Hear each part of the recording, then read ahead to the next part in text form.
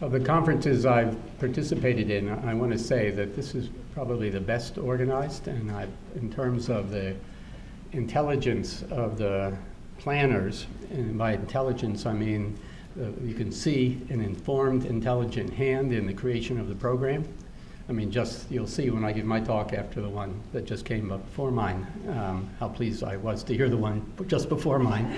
And also, I know the way Tammy worked with me, actually. You know, you don't just send in your slides. I got them back, and with some very good suggestions.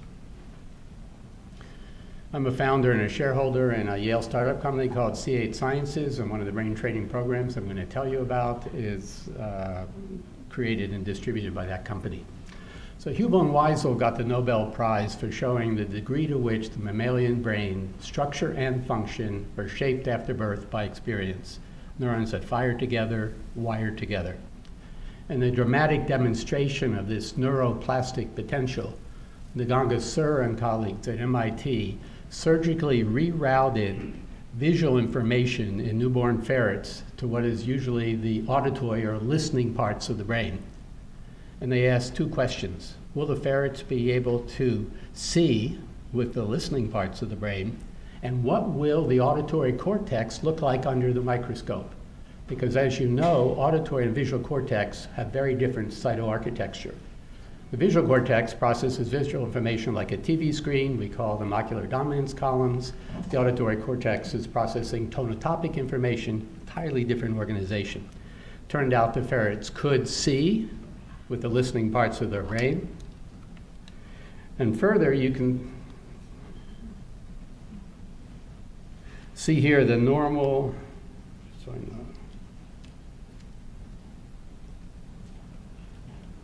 the normal visual cortex, that's the ocular dominance column. This is what the auditory cortex turned into. The cells had reorganized themselves to look like a visual cortex, even though it was what we might consider the most hardwired parts of the brain, the earliest sensory processing stages. So people started trying to harness this neuroplasticity for therapeutics.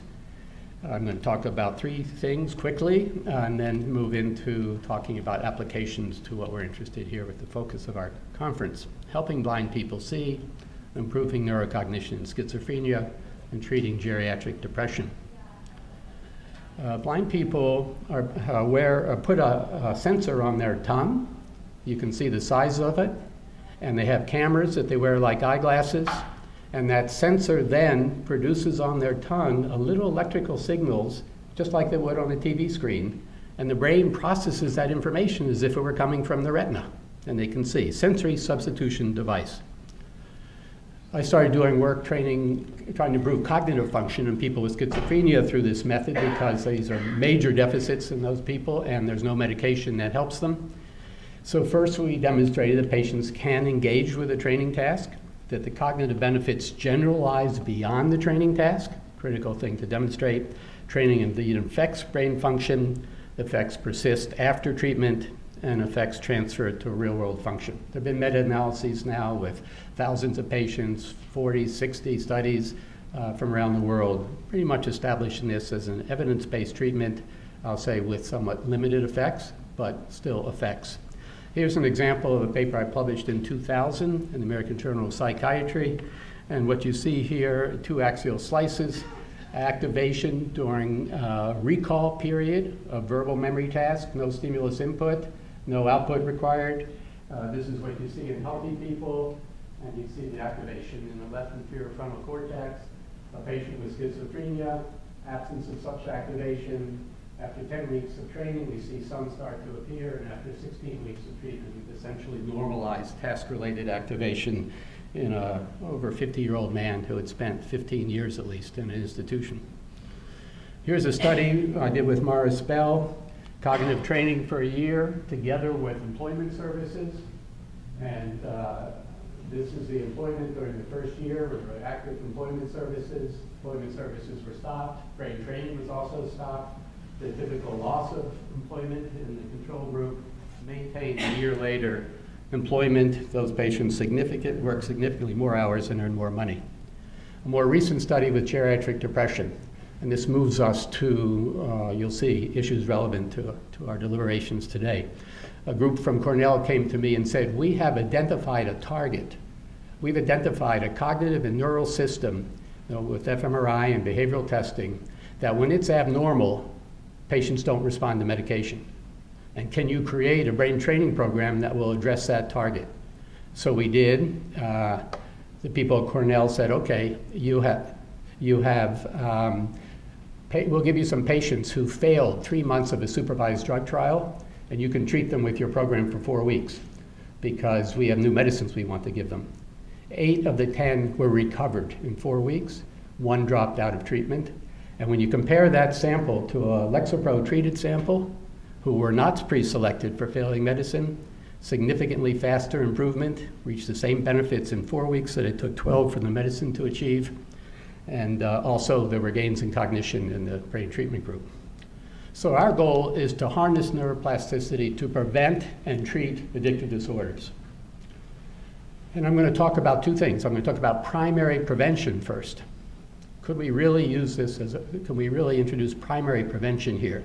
And the model for that is something that is ongoing, and it's to improve executive function and attention in elementary school children. Now, there's some school systems who say executive function is important for learning, but it's also a life skill. And that one of our educational missions is not just to teach history facts, but it's to improve executive functions for self-regulation, processing information, and so forth. So executive functions, as you know, a group of thinking or cognitive abilities essential for managing information and managing oneself. What are they good for in terms of the school setting? They are the predictors of whether you succeed in school. I just want to call your attention to the bottom red highlighted study. They followed 2,000 children for 16 years to see if they ever graduated from high school after assessing attention when they were 6 years old. If you had attention problems when you were 6 years old, you were 8 times more likely to become a high school dropout. I don't have to tell you all what that means in terms of our topic today. If you're a high school dropout, you have a much higher rate of substance abuse. So that's the idea of primary prevention. I'm going to show you an example of a program that we're actually doing in the schools today to give you an operational feel for it, and then we'll talk about other ways we could apply this approach. The first, just to show that it works, this was a large school system. They put kindergarten, 1st and 2nd grade children on a program, about 1,000 kids. And we built in tests from the NIH toolbox of tests of executive function. We were the first ones actually to make them web-based so that it could be administered in a classroom. So we have the biggest database in the world on the NIH tests. We also had 300 million data points in our database from school, just to show you what the technology-enabled neuroscience, when delivered in the community, opportunities it can produce. But here you see a baseline of a flanker test for focused attention, kindergarten, 1st, 2nd grade at baseline. So you're seeing the age-related differences you would expect. It gives us confidence in the validity of a classroom-administered test over the web by teachers. And then we're also engaging with a neural system and process that are actively developing during this period. You see highly significant improvement after 4 weeks of training in these children. And you see that the kindergartners are at above 1st grade level. So they gained a year by that measure in 4 months of training. Here's a NIH-funded study. We're doing a randomized controlled trial, but you'll see here for ADHD, a non-pharmacologic treatment for ADHD, targeting again, executive function systems. And this is a go-no-go test of response inhibition. ADHD kids, typically developing kids. Again, what you would expect, shows the validity of capturing data this way. Both show improvement, and the ADHD kids in 4 months get very close to what non-ADHD kids were to start with. It actually translates in schools to benefit. This was a school with 95% free lunch. So these are children who come to, this is also, of course, the population that has a higher incidence of substance abuse. They come to school without having had the stimulation they need before they get to school to promote development of these neurocognitive systems. They're put in a school where demands are made of them that they're not neurocognitively prepared to meet. And that sets off this deviant developmental trajectory of such cost. So this was a 3rd grade class reading test by Pearson, a big education company. This reading test in 3rd grade happens to predict very highly whether you graduate from high school. This was district-wide scores. Green means that you're meeting standards Yellow means you're just below, and red means you're in big trouble. District-wide data in the fall and the spring. District-wide data in one class that got teachers decided to give our program. You can see the improvement in a test, third-party administered test. ADHD data. Here we're comparing control group to the group that got our program. Why do I mention ADHD at all? Well, ADHD is another group that is a higher substance abuse issue, right? So this is, again, talking primary prevention at an early age. I don't have that much time, so I'm going to say that this particular study, what we've seen according to parent ratings of ADHD symptoms, they're twice as likely for children to show a 30% improvement if they got our program as compared to the control group. The problem with parent ratings is they're not blind. The advantage of parent ratings is they see the kids in many situations, so they have more information. But I told you we have those NIH tests built into our program. So I was able to say the kids whose parents said they got better clinically, that's one group. And there's another group whose parents said they didn't get better clinically. So we could look at, see what happened to them cognitively. And this is one of those few moments in a long career where you really feel excited when you get the information back from your, because what happened to kids whose parents said they got better showed improvements in response inhibition and focused attention. The kids whose parents said they didn't get better didn't show those improvements. So A, the parents were right, and B, if you got better symptomatically, you got better cognitively after 4 months of treatment. So what does our program consist of? Computer presented brain training exercises, I'll describe them a little bit. Physical exercises, increase neuroplasticity with physical exercise, increase academic performance with physical exercise, but we also designed the physical exercises to have cognitive components so they engage the same target neural systems as do the computer exercises, but in the context of whole body activity and social interaction. And then assessment. I already told you that we have built in the NIMH test, toolbox tests. But in addition, while the children are doing our brain training programs, we capture every keystroke. We get 25,000 responses per child. We're able then to apply algorithms to those and generate what is like a neuropsych profile. And put it together with the NIH test to generate reports for the schools or any research group about similar to a neuropsych test. So what do these games look like for kids? We have 6 games, two of them. We'll take Treasure Trunk and Magic Lens, the exact same computer code, exact same series of cognitive challenges, 2 faces on them to create variety. Kids are given choice first. They play each game for 5 minutes, and then they get another choice screen. We monitor their choices so that we don't give them choices if they play a game too often. And we also now have 350,000 game choices by the kids so that we can use that to help us create the next generation of programs. So just to give you a sense for each one game, how this works. How am I doing time?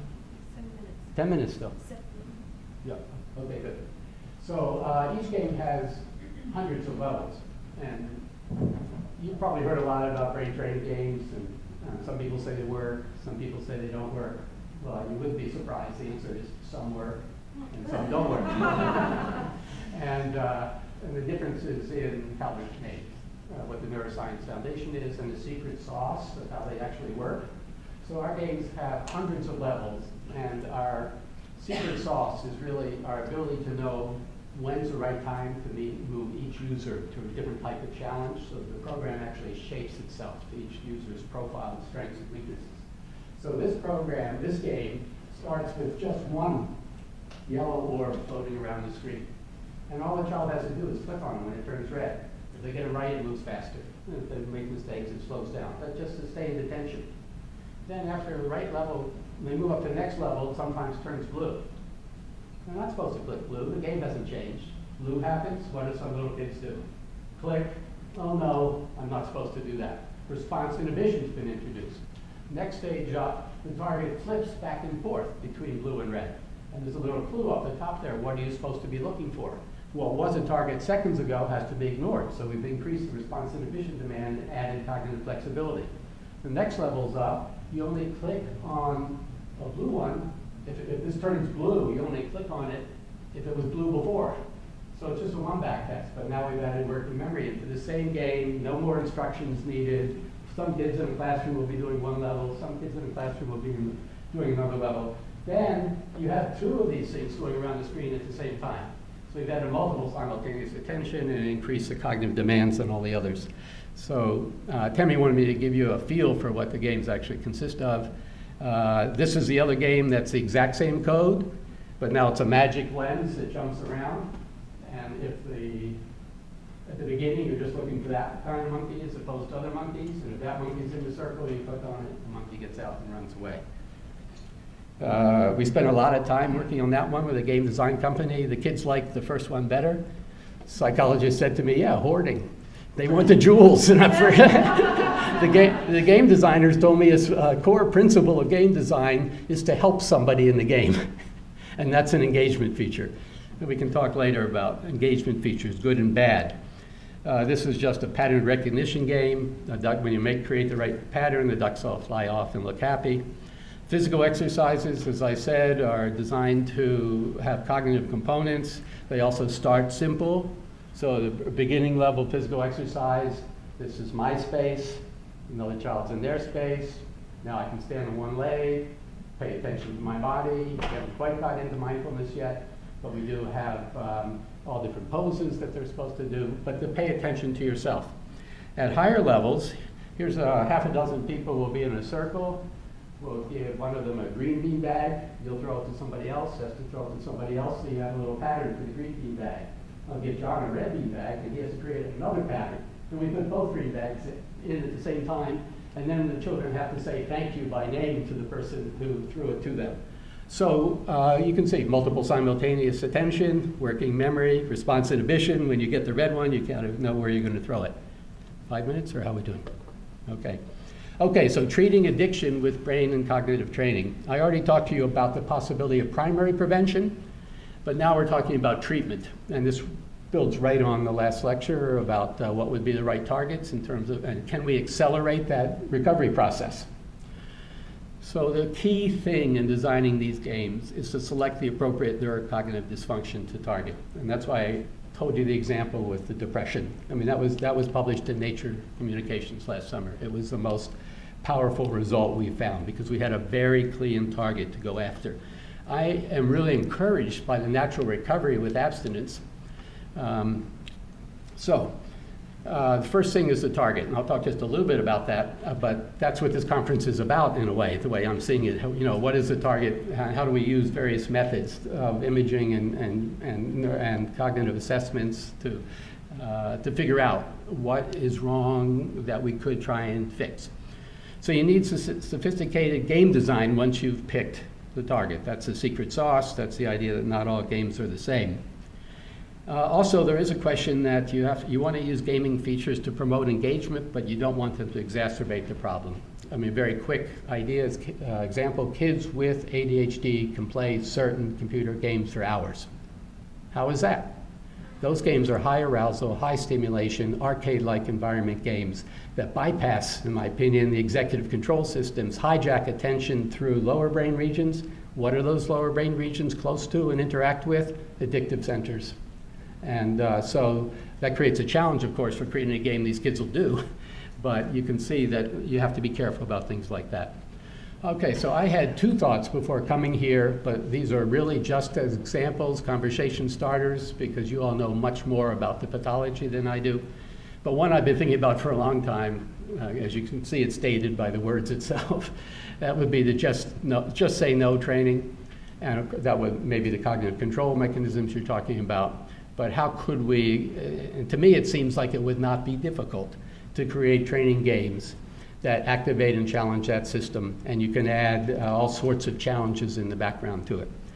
And then there's a question of how do we remediate substance-related pathology? So this is, understand, a different question. The just saying no is sort of coming from a behavioral level, but if we got more sophisticated idea of what's wrong with the brain from the alcohol or predispositions to alcohol, we could talk about another way to go into that. So somebody, I guess it was the last talk, said that attention and working memory may be particularly compromised. There is, I can tell you, an attention training game now that is incredibly sophisticated for adults. I know because I designed it, and I know it's the most sophisticated attention training game ever made. It's created by a company in the UK called Peak, P-E-A-K. They have an in-house team of designers and developers. Apple participated in the launch with them at the end of May. Apple identified it as the top education app of the month. And so I'm pitching it because I think it's real. I know the field well, and it's out there now. And it's being marketed as an app to use on phone or mobile or tablets, not on computers. And right now they're marketing it at $30. So it's not a pitch, but I'm trying to tell you it's not an expensive intervention. And I'll end by giving you a little more feel for these types of games. So attention, how do you train attention? What's involved in attention? How many different dimensions are there in attention? So one thing I told you is you can be tracking something that's moving very fast. So you can adaptively track. A game's adaptively track something. You get it right, it gets harder, make mistakes, it gets easier. But another dimension is how long is the target exposed for? That's a whole separate dimension of being able to attend. This game actually adaptively tracks both at different levels, so we can make the target duration smaller and smaller. But what about discriminatory attention? So you have to discriminate a target from a foil. So we have other levels with foils, and then the foils become more and more similar to the targets, to challenging that. What about distraction? That's another whole issue of attention. So we have distractors built in at different levels, and all different levels of distraction. And finally, we have the question of the frequency of targets. And I call this the Secret Service dimension of attention training. Secret Service, attention, maintain it, 6 years for one event, right? So it's harder for people to maintain attention when there's very low frequency. So when you talk about how, and wonder about brain training games and cognitive remediation, I just want to give you a flavor of how complex they need to be. And then they can all, as I say, adaptively track. Thank you.